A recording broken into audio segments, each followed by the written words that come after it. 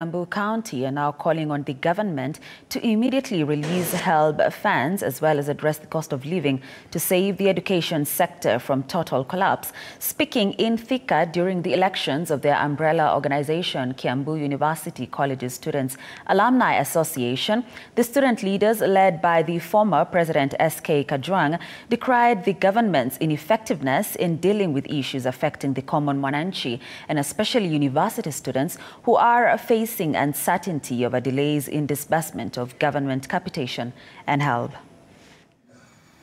Vision of things that are emphasized. The government discusses about elevating the mama mboga na watu wa boda boda kutoka chini hadi juu.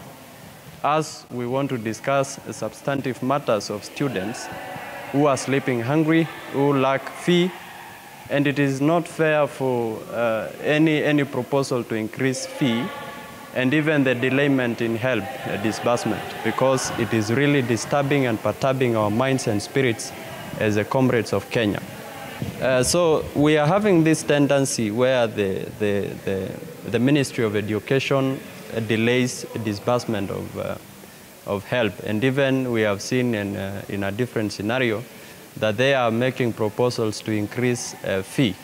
And I want to make it notable, and this point should be driven home by all the student leaders of Kenya, because it is only through education that a child of a peasant from a deep hole can become a doctor and equivalent of various professions that are offered in our institutions of our land. As we speak about the challenges that students are facing, for example, in the TVET institutions, Mr. President, we would like to urge you to give the comrades the capitation.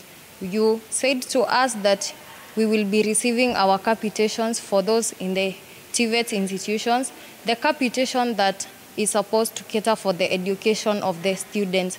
We plead to you that with your government that you may release the capitation that is not yet released to the students.